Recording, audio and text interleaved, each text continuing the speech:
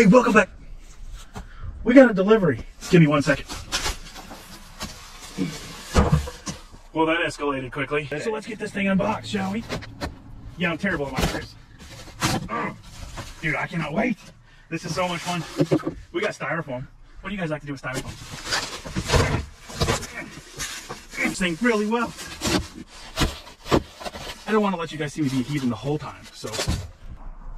Are you ready for the big reveal?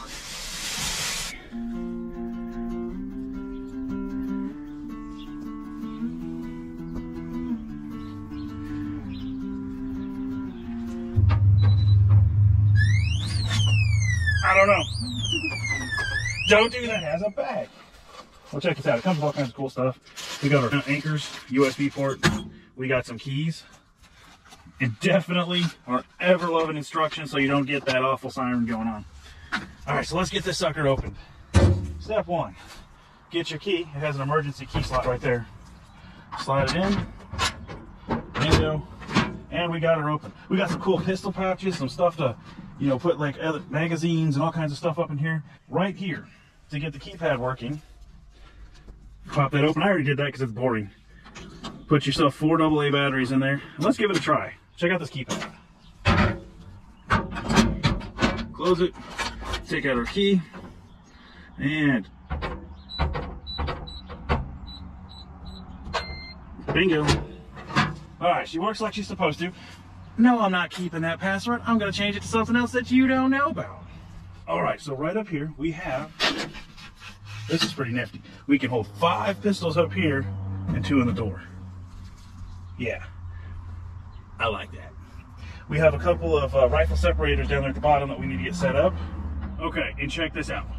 What happens if you got a knucklehead that's trying to break into your safe? Check this out. We're gonna mess with it like we're gonna put in the wrong password. It'll beep.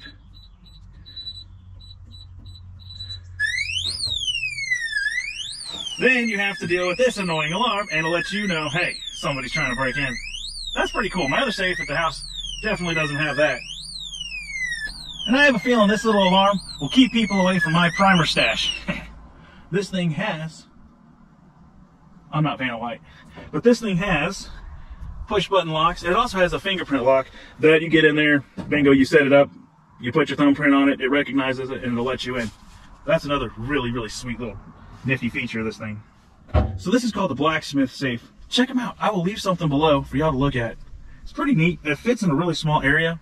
You know what's really obnoxious is when you lose your password in a digital safe. But this thing actually will remember the password that you store in it even after the batteries die. What more could you ask for? On top of that, this has a silent mode that will prevent your location leakage in case of an emergency. All in all, it's not a bad little safe for what they are.